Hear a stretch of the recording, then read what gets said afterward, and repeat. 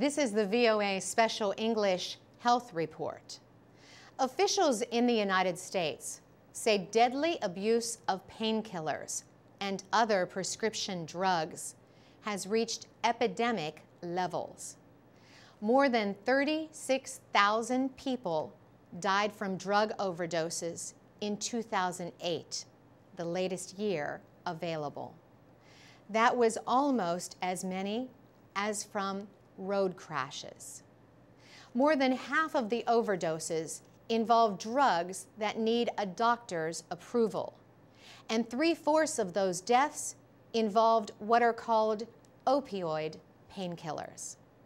These include drugs like methadone, morphine, hydrocodone, also known as Vicodin, and oxycodone or Oxycontin. Death rates from prescription drugs were highest among people 45 to 54 years old.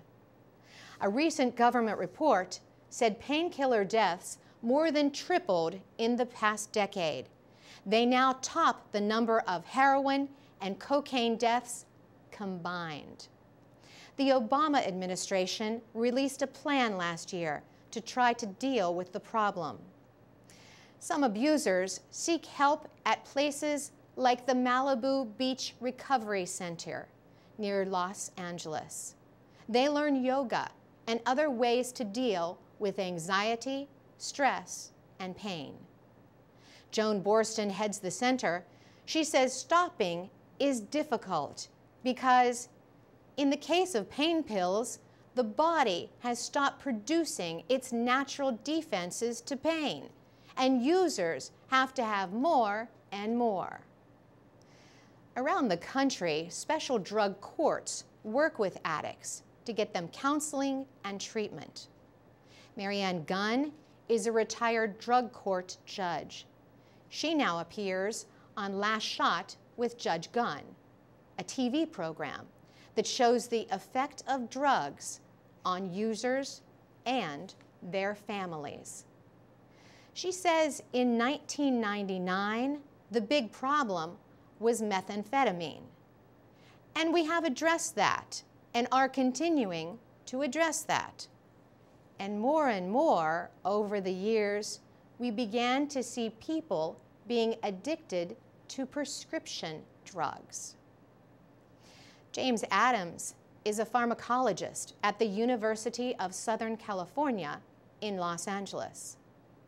He says millions of people live with pain, much of it from arthritis caused by obesity and aging. And it's a real tough problem for a doctor because here you've got a patient with chronic pain, and these patients know exactly how to get what they want.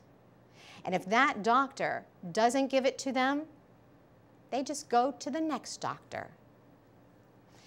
He says many patients may be able to manage their pain if they lose weight and get exercise and physical therapy.